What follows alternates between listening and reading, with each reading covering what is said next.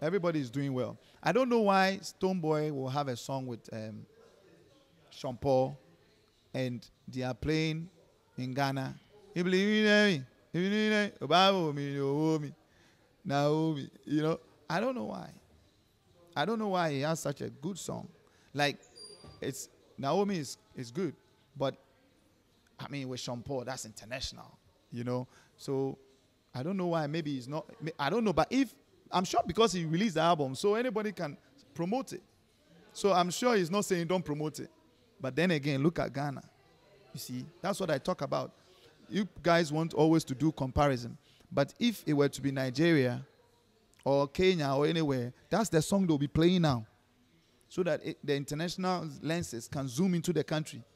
But, you know, sometimes abroad, you know, that song, I don't know, maybe he needs to come out and tell me that he is not the one promoting it.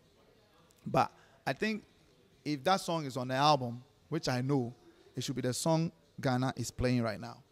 Hope you understand what I'm saying. Because that is, not touch. It's international song. Not international touch. It's an international song. Because it also has Sean Paul, who has been there and done that internationally, that everybody knows around the globe. It's a global artist. You know?